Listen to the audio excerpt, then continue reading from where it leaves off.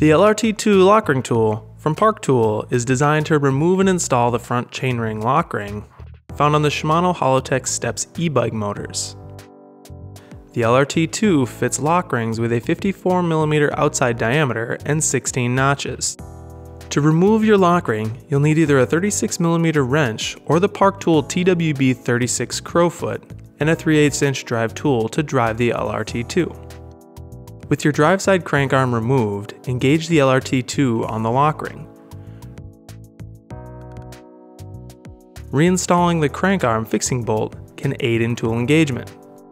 While holding your bike's rear wheel, turn the LRT-2 clockwise to loosen the chainring lock ring.